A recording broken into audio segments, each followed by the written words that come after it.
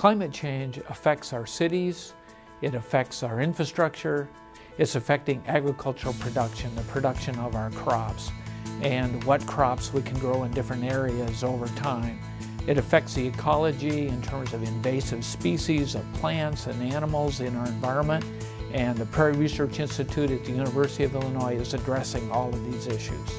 The Prairie Research Institute has about 500 scientists and engineers that work together, ranging from climate modeling to geology to ecology to industrial process engineering to implement the latest technologies to reduce carbon emissions to the environment and to make our processes more efficient and to adapt to changing impacts on our ecology and our agriculture. The easiest way to describe the Prairie Research Institute is that it's the home of the Illinois scientific surveys. The Illinois State Geologic Survey, the Illinois State Water Survey, the Illinois Natural History Survey, the Illinois State Archaeological Survey, and the Illinois Sustainable Technologies Center. Collectively, we cover the biosphere, the lithosphere, the hydrosphere. The Archaeologic Survey tells us how people lived on their planet in the past, and the Sustainable Technology Center is helping people to live on our planet more sustainably in the future. The scientific surveys in the Institute were founded on the premise many, many years ago that the natural resources of the state needed to be studied and investigated for the benefit and the prosperity of the citizens of Illinois, period. This allows us to develop our objectivity from a long period of time. This objectivity allows us to not only be responsive to environmental issues that occur from day to day, but also us be able to anticipate those needs and develop the scientific research and service programs needed to provide scientific-based information. Many Institute scientists are invited to participate in coalition planning processes as technical advisors. We are invited usually at the beginning of these processes, and this allows us to understand the varied perspectives of the environmental issues that they're trying to address. Our mission is to provide the public with science that will help them deal with the challenges that they face. We focus primarily on the state of Illinois, but our work takes us all over the planet, increasingly.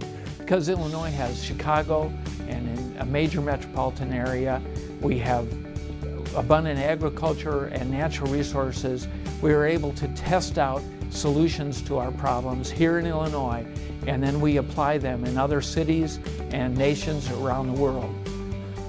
One of our most important projects recently has been a project looking at the feasibility of sequestering carbon underground in deep saline aquifers. We're taking carbon dioxide, which has the potential to be captured from many sources, and pumping it deep underground where it can be stored, it can be captured for the long term. In a project we're just completing the first year of, the Illinois State Water Survey, the Natural History Survey, and the Illinois State Archaeological Survey are all assisting the forest preserves of Cook County in developing a natural and cultural resources management plan. Cook County is a unique situation. It's a county with over 5 million people.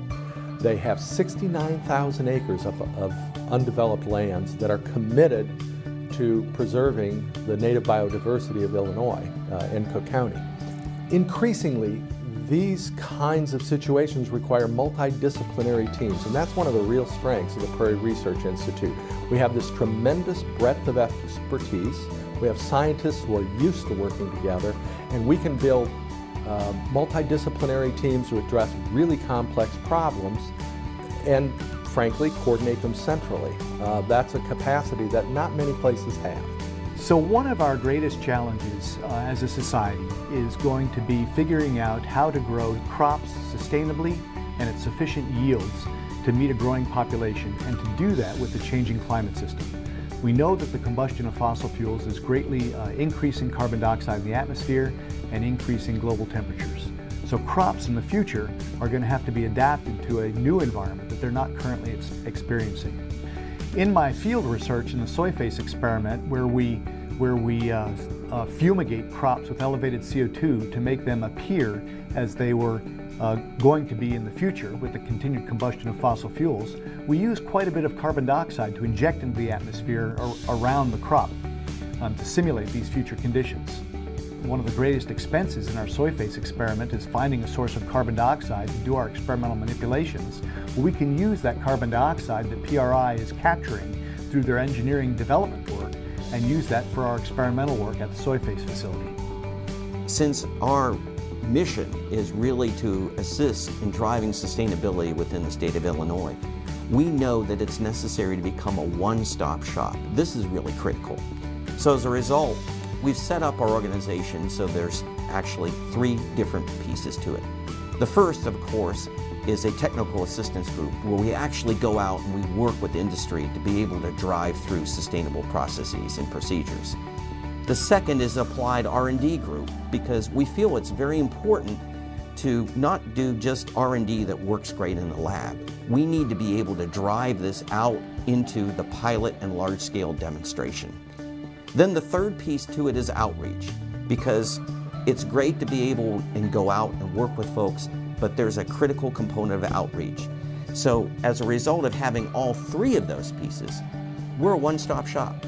People can come and find out all the necessary information they need to drive sustainability with their organization. We realize that this is a global environment. So as a result, we do a lot of work here within the state, but we also work on a global perspective. Because at the end of the day, if you worry about sustainability and you worry about the environment, it doesn't end when you go outside the state boundaries. That's part of one of the key missions that we impact not only the state, but we impact the globe.